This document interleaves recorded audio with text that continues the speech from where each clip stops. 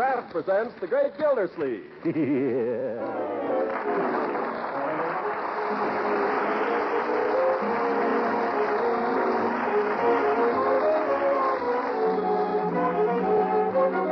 Kraft Cheese Company will also bring you Bing Crosby every Thursday night. Present each week at this time Harold Perry as The Great Gildersleeve, written by John Wheaton and Sam Moore.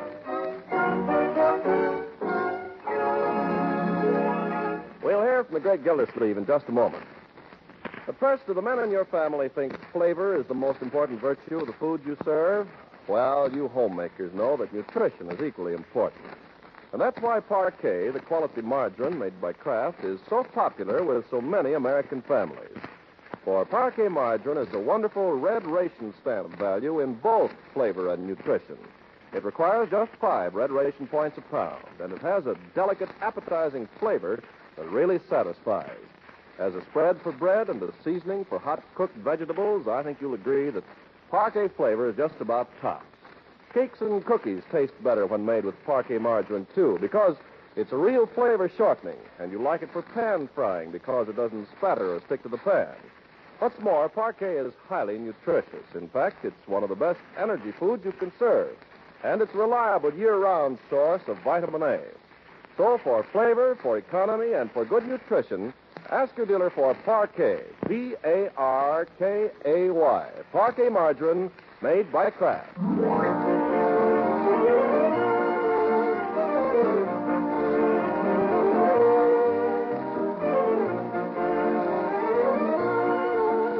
Now, on to Summerfield and the Great Gildersleeve. It's the last day of May, just 4 weeks before his wedding day, and Gildersleeve is a busy, busy man. This morning, while others make preparations for the Memorial Day exercises, the great man is in his study, straightening out his affairs and clearing the decks for matrimony. So we find him now with pen in hand, laboring over the composition of a mighty document. I, Throckmorton P. Gildersleeve, being of sound mind and body, do hereby devise and bequeath... Uncle Mort, excuse me. Yes, Marjorie? Come out and see it. Come out and see what? The flag. We've got it out. Oh, well, a little while, my dear. Right now, I'm very... Come on. You aren't doing anything, and it looks so pretty. Not doing anything, my dear young lady. I happen to be engaged in one of the most solemn duties of a man's lifetime. Do you know what I'm writing? Oh, fool. Anybody think it was your last will and testament? Now, come on. But, hey, let go. Come on. Well, let me put down my pen first. I don't know what there is such a rush about anyway. I've seen the flag before. Well, we found a new place for it, and we want you to see it. Oh, where? We hung it from the roof. How did you ever get it up there? And Leroy climbed out the attic window. Come out in the yard and tell us if you like it. Well... We want the place to look nice when the parade goes by. Oh, and Leela's coming over, too. Good. So's Ben. And Bertie's planned a wonderful lunch. There. Do you like the flag, Jen? How does it look to your artistic eye, Unc? Well, it looks fine, Leroy. Only for heaven's sakes, be careful up there. Don't worry. Isn't it pretty? I think ours is the prettiest house on the street, don't you? Yeah, but I wish Leroy would get down off that roof. Hey, I'm a tightrope walker. Look, everybody. A great concolino.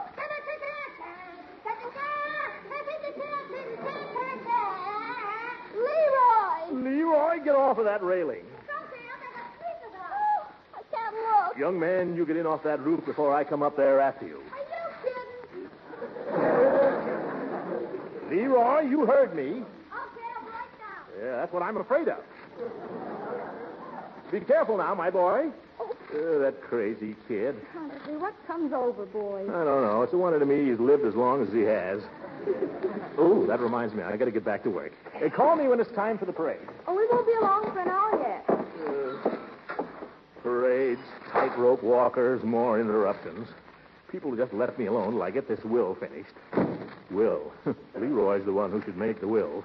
The great concolino. Oh, brother. Let me see now. I, Throckmorton P. Gildersleeve, being of sound mind and body, do hereby devise and bequeath to my lawfully wedded wife, no, to my dearly beloved wife, my dearly beloved wife. Come in, beloved. Hi, Gildy. Yep, Hooker. What do you want? What on earth are you dressed up for, an admiral? I'm leading the parade today, Grand Marshal. Just dropped over to ask if you wouldn't join us. In the parade? Yeah? You mean march? Yes. On foot? Well, I suppose you could go on your hands and knees. Oh, no, Judge. I'm not much on marching. My feet. You've got to, Gildy. All the younger men are gone this year, and we want them to have a nice turnout. Well, I guess I can certainly keep up with you, you old ghost. I'll tell you, I'll do it on one condition. What's that? If you'll help me with my will. You're drawing up a will? Sure. Got a little start on it right here. Let's see it. I, Throckmorton T. Gildersleeve, being of sound mind and body. Gildy, mind if I ask a question? What? What makes you think you're of sound mind? Huh? And look at that body. Never mind the priceless wit, Booker. You don't want to help me, don't. Now, Gildy, I should be delighted to draw up your will for you at any other time. Right now, I've got to get down to City Hall. How about this afternoon? Well, all right then. See you down at the parade. Oh, Gildy, there's one thing that just occurred to me. Yes? On second thought, you might prefer to have another attorney handle your will for you. Why, Judge? Well, I don't like to bring this up, but we're old friends, aren't we, Gildy? Yes, we are. We've been through a lot together, haven't we? Yes, we've been through all that before, too. What's on your mind? You may not be aware of this, but under the law, it is illegal for persons witnessing or drawing up a will to be beneficiaries. I merely mention this. Why? Well, we're such old friends, and we've been through so much together. I just thought if you should want to leave me some slight remembrance. Judge, I'm going to leave you a lock of my hair.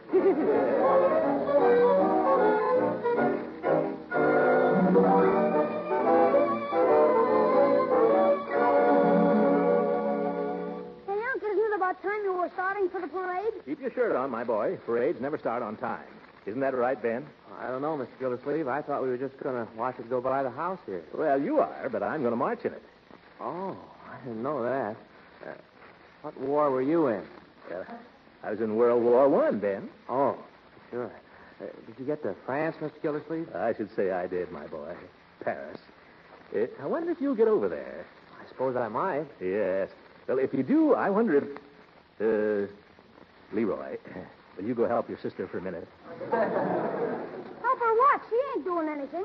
She's not doing anything. That's what I said. Never mind. Go away. Go upstairs and bring down that picture of me in my uniform so I can show Ben.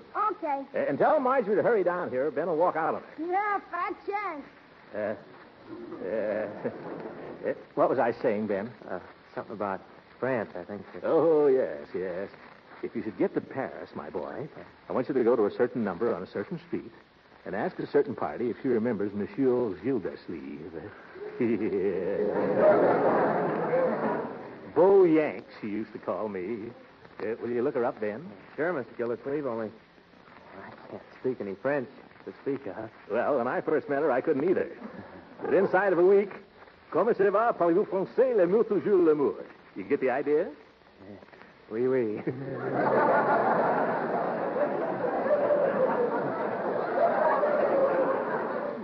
Oh, she was a lovely creature, Ben. And her mother. Oh, boy, how she could cook. I think you'll like her, Ben. Oh, sure. She's a blonde, just 28 years old in 1918. Let me see. That would make her... 53. It's not possible. Oh, my goodness, how time flies. Here's the picture, Unc. The boy commando in person. I don't care to see it now, Leroy. 53. Poor Mimi. I can't believe it. Gosh, Unc, what's the matter? Nothing. Go help Marjorie. For Pete's sake, aren't you through talking about Paris? Leroy, you're getting too fresh. Oh, that's Mrs. Ransom. We have a little signal. In here, Leela. Hello, everybody. Good morning, sweetheart. I think the flag out in front looks just beautiful. Leela, I've got a surprise for you. I'm going to march in the parade. Why, Throckmorton, how exciting. Would you like to see his picture in uniform, Mrs. Ransom? Leroy, give me that. Oh, now, Throckmorton, I want to see you. Oh, why, you were cute in your uniform. Cute? Wasn't he, Ben? Well, just let it go, my boy. Well, I don't understand the insignia on your uniform, Throckmorton. Beauregard used to have leaves here on the shoulder. Leave? Oh, well, I didn't go into the Army at the top. I went in as a private and won my promotion the hard way. How'd you come out, Unc? Corporal.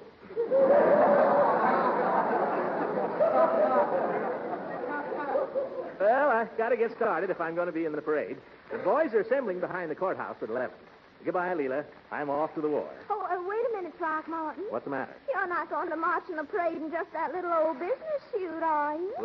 What else? Well, your uniform, silly. Oh, I couldn't, Leela. Oh, but you'd look so distinguished. It would look out of date, Leela. The uniforms today are entirely different. Oh, Throckmorton, you never do anything I ask you. I do, too, Leela. I just don't know where my uniform is. I know, Unc. It's up in the attic. Leroy. Oh, good for you, Leroy. Please, Throckmorton, for Leela. All right. Leroy, you come with me. Little sharp eyes.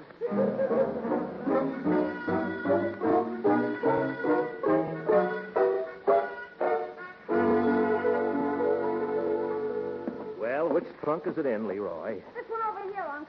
That one? I haven't got the key to that. I guess we'll just have to let the uniform go. Don't worry, Unc. It's open. Mothballs. Come on, Leroy. Fish it out of there. I haven't got all day. Here's the pants. Gosh, they look a little small, Unc. Yeah, well, this stuff shrinks, you know. Yeah? Yeah. Besides, mothballs will shrink anything, Leroy. Well, I don't find any puttees in here. Maybe we just better let the pants go. Okay, here's the coat. Blouse, Leroy, blouse. Oh, blouse. Funny how it looks as if the mothballs cut that down, too. What did I tell you? Well, I think maybe I can get into it, though. Here, hold my coat. Okay. Probably be a little tight, but it'll sort of give a military effect. See?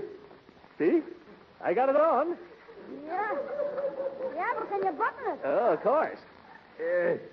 You ought to remember that when I was in France, I weighed several pounds less than I do today. Are you kidding? George, it feels good to get back in the old uniform. Come on, Leroy, let's show the ladies.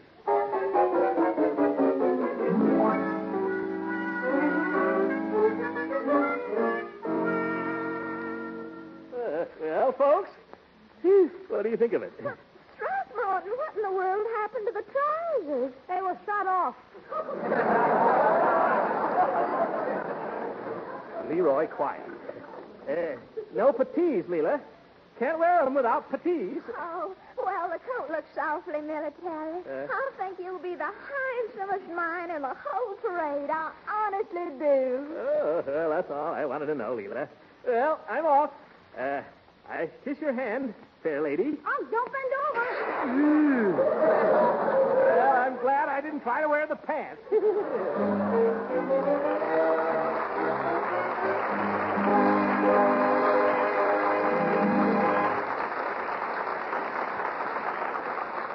The great Gildersleeve will be with us again in a few seconds.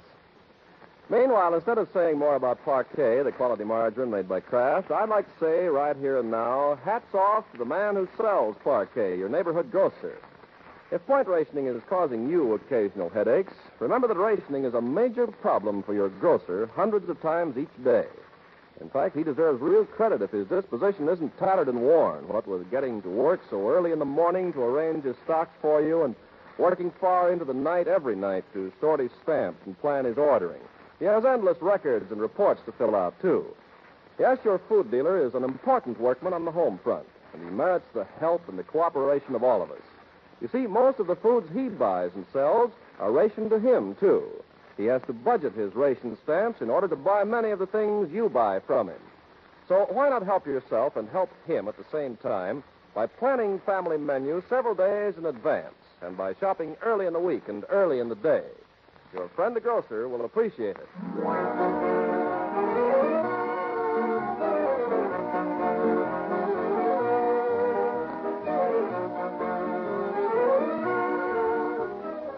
Now let's get back to the great Gildersleeve. Clad in a conservative business suit, he's marched valiantly in the hot sun, and now he's arriving at his home to claim the soldier's reward. In this case, a share of the delicious lunch which Bertie's promised. But our hero's a little late, and the house seems strangely quiet. Marjorie, Leroy, where is everybody? Is that you, Mr. Gildersleeve? Of course it's me, Bertie. Where is everybody? Well, they waited for you, Mr. Gildersleeve. They waited about 2 hours before they had lunch. You've been marching all this time? Oh, yes, Bertie. I marched so far, my feet are killing me. When I'm so hungry, I don't care. Well, you just sit down and take your shoes off, Mr. Gildersleeve, and I'll warm up a nice lunch for you right away. Thank you, Bertie. What did you march so long, Mr. Gildersleeve? Well, it wasn't all marching, Bertie. We stood there in the park for a couple of hours listening to the speeches. But it certainly was impressive. Makes a man think, Bertie. Yes, sir. I'd like to be remembered by everyone as a man who did something for the city. Well, sir, you the head man at the waterworks. Well, I'm Summerfield's 16th water commissioner, yes. But a few years from now, who'll know it? That's what I've been thinking about, some sort of a monument for, Bertie. You mean like a statue? Well, I don't know. You think that'd be good? Oh, no, sir. I don't care much for statues. Now, you take them 2 statues in the park. Every time I walk past Abraham Lincoln standing there, I feel sorry for him. Why? Because he's been standing there so long. Yes. What about the statue of General Fremont? Don't you like that? No, sir. Every time I go past that, I get mad. But why? Because he's got a horse and I'm walking. And he ain't even going nowhere. Yeah, you're right. I'm afraid you just don't like sculpture, though, Bertie. Oh, yes, I do, Mr. Gildersleeve. You know what I like? What? That fountain in front of the courthouse with the water spraying down and the goldfish swimming around down below. I like that. So do I. By George, a fountain, Bertie. For a water commissioner, what could be better? With a little bronze plaque on it. Not too little. Let's see. This fountain presented to the city by Summerfield's 16th water commissioner, Throckmorton P. Gildersleeve. Then maybe some short, dignified statement like, he served his fellow townsmen well. Sounds mighty pretty, Mr. Gildersleeve. Yes, sir. I can hear the water splashing in the fountain right now. So can I. Oh, my goodness, the gravy's boiling over. Yeah. Gravy? Bertie, I'm starving. Well, hang on, Mr. Gildersleeve. You can't starve to death till you get that monument. Yeah, you're right, Bertie. I'm going to have Judge Hooker put in that fountain in my will right now.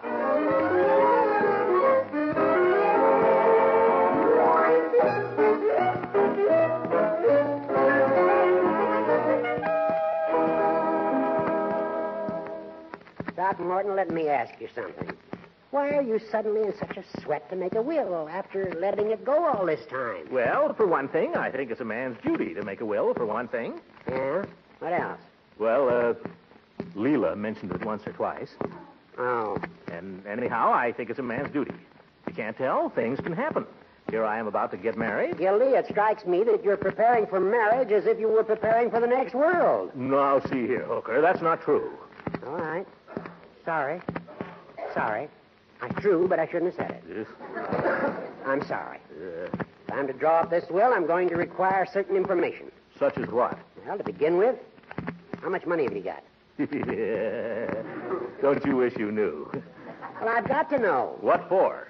Gildy, if you want me to help you with your will, you've got to take me into your confidence. Well, all right, Judge. What do you want to know? I ask you, how much money have you got? None of your business.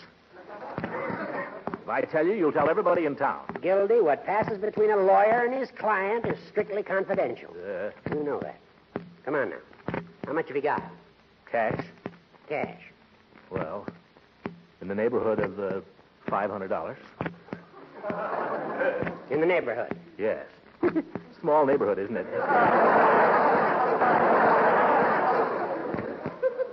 It's all right, Gildy. We're neighbors. Oh, you too? I'd be lucky if I could put my hands on $300 right now. Well, to be perfectly frank with you, Judge, I've got just $275. And that's not counting the bills that'll be pouring in tomorrow. Isn't it terrible? Terrible, the way things are. A man's lucky if he can stay out of jail. Now, let's see. You insured me. Now, what about the rest? What about Leela? Of course, she has her own money. Yes. I'll tell you what I thought, Horace. I thought it'd be nice to endow a small memorial. Memorial? Yeah, a fountain, perhaps. A memorial fountain. Memorial to what? Well, to the two of us. Me being water commissioner, I think a fountain would be kind of appropriate, don't you? You know, with water coming out. Throckmorton, may I ask what you propose to endow this fountain with? Well, with my residuary estate. With the $275. Don't you think you could buy a fountain for that? Wouldn't be any Niagara.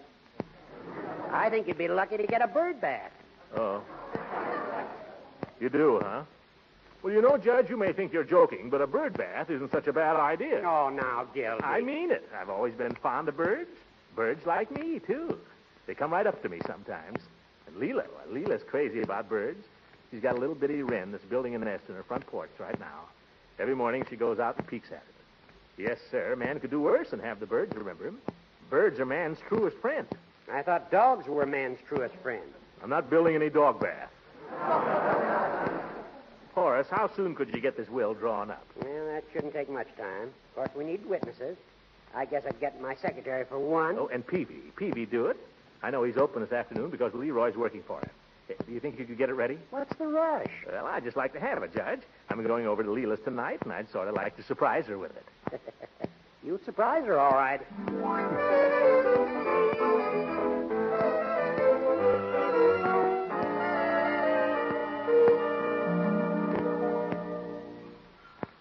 Hi, Unc. Hi, Judge. Hello, Leroy. How's the drug business? Pretty quiet. The chief is out in the prescription room, and you know what that means. What? Leroy, that's no way to talk about Mr. Peavy. I'd like to see him for a moment, please. Oh, gosh, Unc, can't I wait on you? I never get a chance to sell medicine. But with you, it wouldn't matter if I made a mistake. I disagree, my boy. Oh, just try me, Unc. I can find you anything in the store, practically. Then find Mr. Peavy. Honest, Unc, the chief doesn't like it if I bother him about something I can handle myself. Leroy, What? wake up the chief. Oh, all right. Maybe we shouldn't bother Peavy if he wants to sleep. What nonsense. Peavy sleeps 24 hours a day anyway. Oh, hello, Peavy. I hope we didn't interrupt anything important. No, I'll just take care of you, gentlemen, and then I can get right back to it. How are you, Judge? Fine, thank you, Peavy. I saw you, gentlemen, in the parade this morning. Thought you both looked very dashing. Well, glad to do our bit, Peavy. How does it happen you weren't marching? Someone told me you were an ex-soldier. Yes, sir. I was in the artillery. 49th Field Artillery, USA. Well, I'll be darned. Were you a gunner? No, I wasn't a gunner. I was in what you might call the transportation end of the artillery. Oh, what's that? I commanded a platoon of mules. You? That's hard to believe, Peavy. Why, the mule is the stubbornest animal known to man. Well, I wouldn't say that. Although a mule has a mind of his own, I'll admit. But they're hard workers. They are? Yes, they're hard workers. And they're loyal. Every mule in my platoon was just as loyal as a jackass could be. Gildersleeve, can't we get down to business here? I haven't time to listen to Peavy's military experiences. I'm sorry, Judge. I just rang on. What can I do for you? Well, you won't make a penny on it, Peavy. We just want you to witness Mr. Gildersleeve's will, if you don't mind. Glad to, Judge. Glad to be of service. Oh, Leroy, Yes, Chief? this is the type of service I was telling you about yesterday. Institutional type. Oh, yeah. Have you got the document with you, Mr. Gildersleeve? Right here, Peavy. Get away, Leroy. This is none of your business. Unc, did you leave me anything? You've been amply provided for. Sign right here, Peavy. Unc, will you leave me your pistol that's in your bureau drawer? No. Oh, please, Unc. Now, Leroy, remember lesson 1. The customer is always right. Oh, sorry, Chief. I forgot. All right. Now, here, Judge. That's it. Richard. Stevie. Here you are, Mr. Gildersleeve, and I hope your will gives you the same lasting satisfaction as mine is giving me. Well, I hope so, too. I executed my will in 1913, naming my wife as sole beneficiary, and I've never wanted to change a syllable of it. Neither has Mrs. Peavy. Well, I can imagine. Well, much obliged, Peavy. We got to be running along now. No, I'm going to close up here myself in a minute. Leroy, you want to go along now with your uncle? Are you sure you can spare me? I think so. All right, I'll see you tomorrow. Good night, Chief. Good night, little beaver.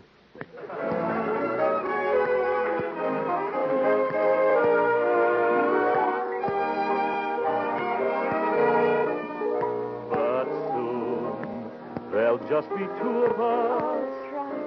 Soon you and I will borrow the moon for just the two of us. Sweetly and so discreetly, we'll be completely alone. No other world, only our own. Now we must be contented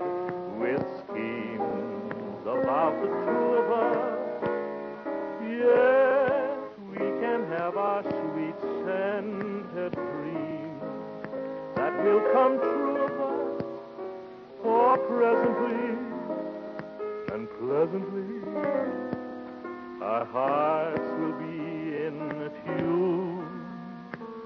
So soon, maybe not tomorrow, Leela, but soon. Leela. Yes, Throckmorton. I made my will today, Leela. Oh, did you, darling? How nice. Yeah, have it right here in my pocket. Leela, you know something? What, darling? Guess who's in my will? Oh, I couldn't. Go on, Leela. Guess, will you? I couldn't possibly. I'm too happy to guess. I'm too happy to care about anything.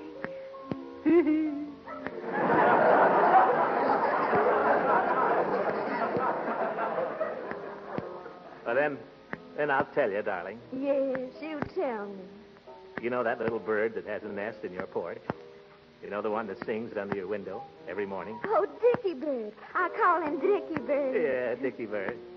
Now, Dickie Bird has been provided for, Leela. It's all right here in the will. Oh, Throckmorton, that's just like you to remember little bird. See? It's all written out right here. Oh, darling, you have to explain it to me. I don't understand about wills and complicated things like that. Oh. Well, sweetheart, in memory of both of us, I'm leaving money for a municipal bird bath. Oh, really, Throckmorton? You're the most thoughtful man.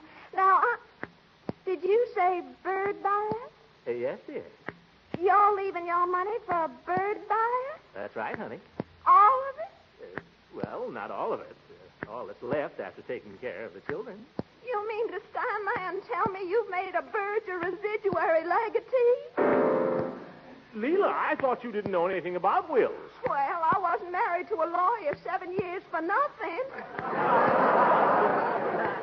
But, sweetheart, I thought you liked birds. I do, Throckmorton, but you're nothing but a cuckoo.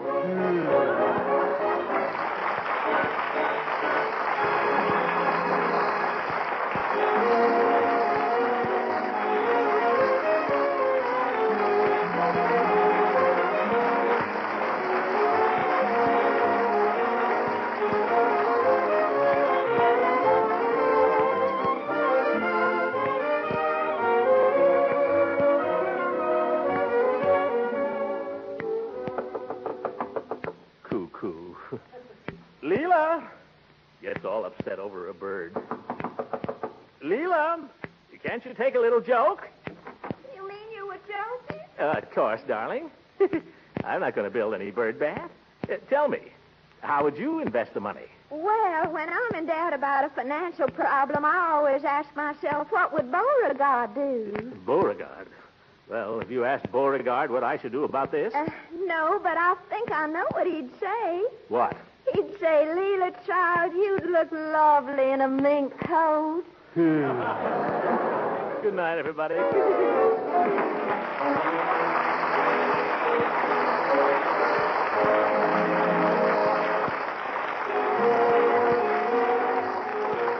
heard on this program was under the direction of Claude Sweeten. This is Ken Carpenter speaking for the Kraft Cheese Company, inviting you to listen in again next Sunday for the further adventures of the great Gildersleeve.